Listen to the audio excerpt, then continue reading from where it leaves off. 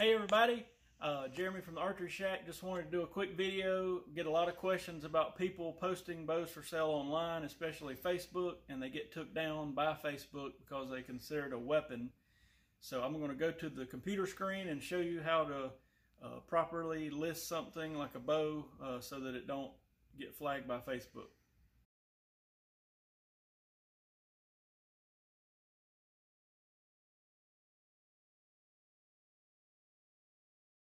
Here we go. Thanks for joining us. Here we are on the computer now.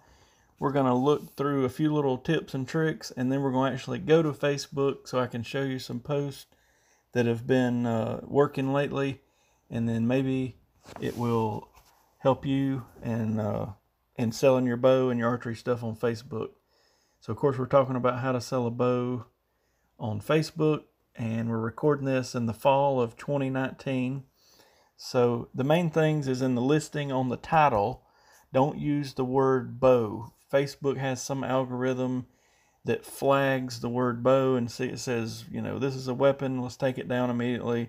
And we get a ton of questions on the groups I'm in from people that say, hey, why'd you take my post down? And we never hardly ever take posts down. It's always Facebook, you know, flags it as a weapon. I mean, seriously, I probably get 5, 6, 7 messages a day, and it's the same response. I usually don't even get to most of them. We didn't take it down. We didn't take it down. So don't use the word bow in the title and the description at the top.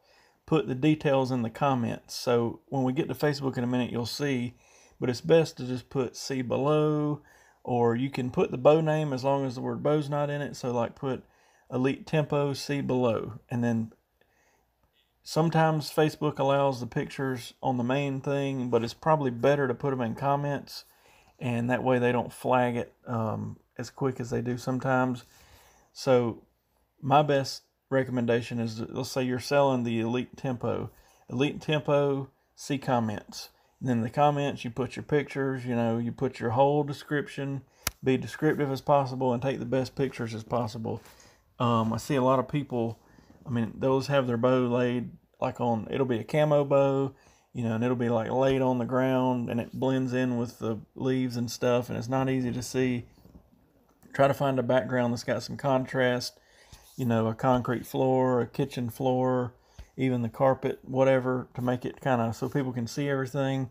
Make sure if there's any issues with it, you know, if, hey, the top limb's got a scratch on it, the cam's got a little ding, you know, the string's going to need to be replaced soon. Make sure you tell people that up front. That way they know before they get it. And I've seen some people in these groups, and I'm sure you have too, you know, they get the bow and say, so-and-so sent me this bow, and when I got it, it's all banged up. Just that could have been avoided if pictures and the description would have been right to start with. Make sure the price is in there. And I would advise, if you're willing to trade for another bow, put that. And if you're not willing to trade, just put, you know, no trades, because a lot of the bows I see posted, that's like one of the first questions. Hey, I'll trade you for XYZ bow. So go ahead and put that up front. Here's some protocol, just normal stuff to think about and go by. When you post a bow, most of the folks that are going to want it or want to talk to you are not your friends on Facebook yet. So when they send you a message, it's going to go to the other folder. And if you click on your messenger on your phone or computer, there's a little tab that says other, and that's from people that are not your friend on your friends list that send messages. You're going to click that, and that's where all the messages are going to be from these people wanting to buy your bow. All the time I see where people post a bow and there'll be all these comments, sent you a PM, and then the guy will be like, well, I never got any of them. You've got to check the folder that says other in your messenger to be able to see those. I would advise to have a few references available, because, you know, this ultimately is it'd be possible to get ripped off, and I have seen it, unfortunately, a few times. But, you know, if you've sold some stuff before on Archery Talk or a forum or Facebook or wherever, you know, just maybe ask a few people, you mind if I use you as a reference? And that might be a good way to kind of break the ice and make everybody feel safe about what's going on. Don't lowball like super low. If a guy's got a bow for $600, don't post on there and be like, I'll give you $150. That just usually makes him mad.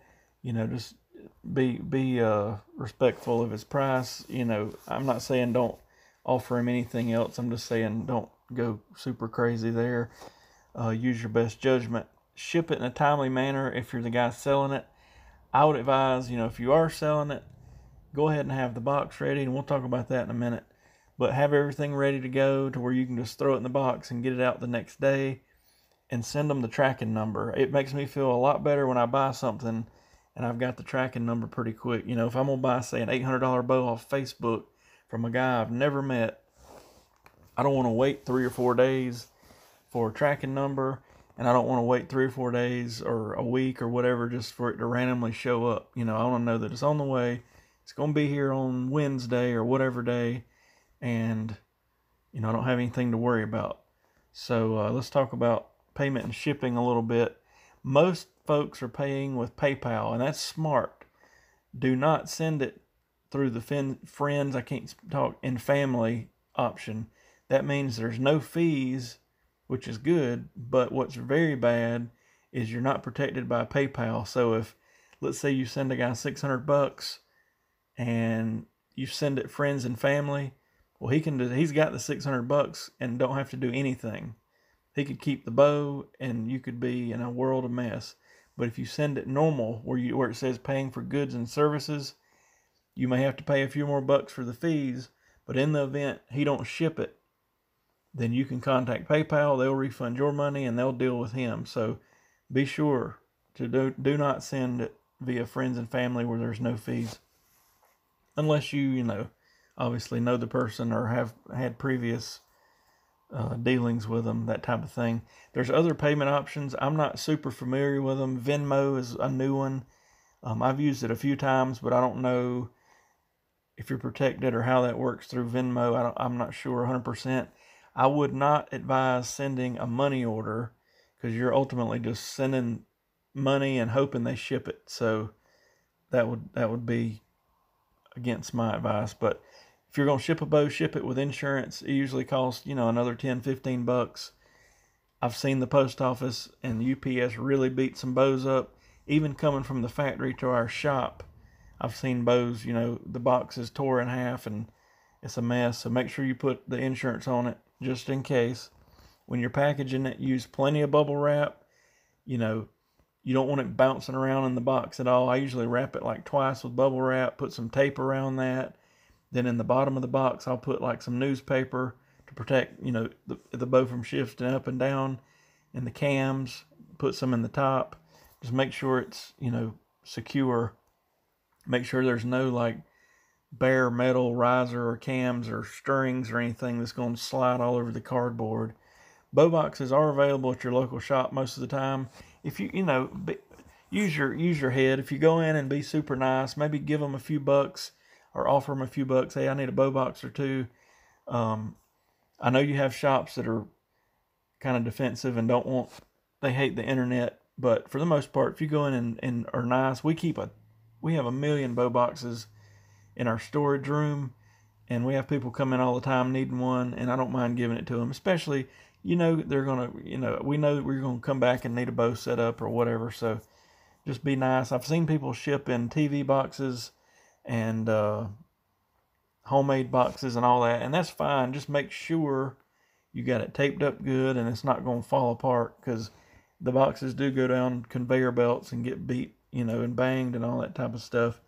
So next we're going to go to Facebook, and we're going to actually look at some of the listings that are on there. Here we are in the archery store. Here's an example. The guy actually got away with the picture being in the main post, and he put a little more detail than I've seen, but he didn't use the word bow. Up for discussion. He didn't put sale in bow. He put up for discussion Barracuda. So, and then in the details, we got more information.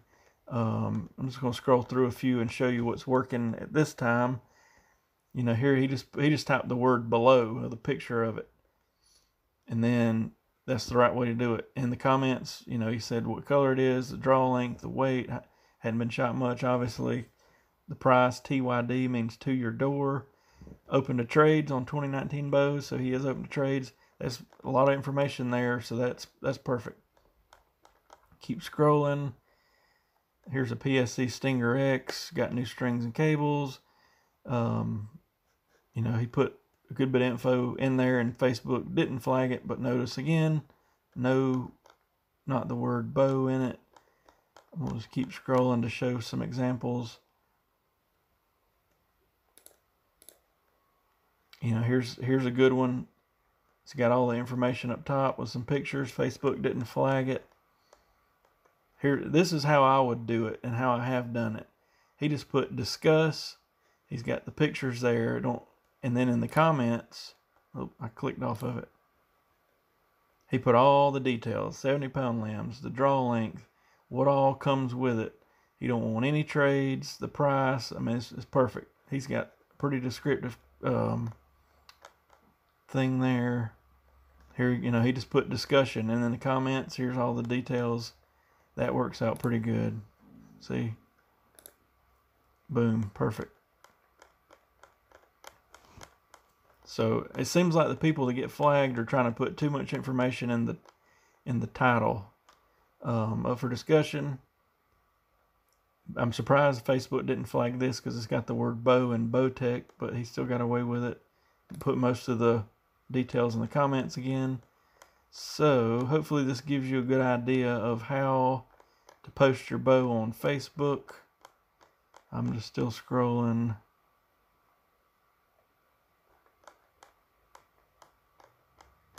And when you, here's a good one. He didn't even post anything in the main title. He just put the pictures, and then boom, in the comments he put the whole shebang.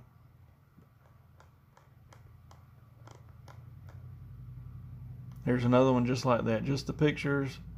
Now sometimes when you post in a group, it'll ask you, do you want to post into similar groups? So like I've posted in a group before, a bow for sale or archery item, and it'll be like, these other 8 groups, do you want to post it in there too automatically?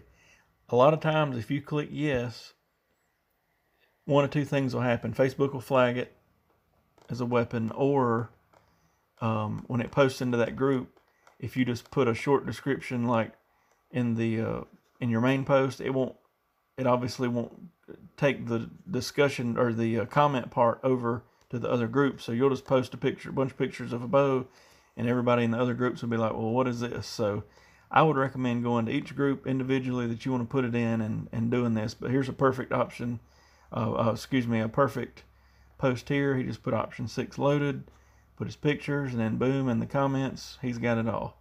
So hopefully this gives you an idea of how to post the bows.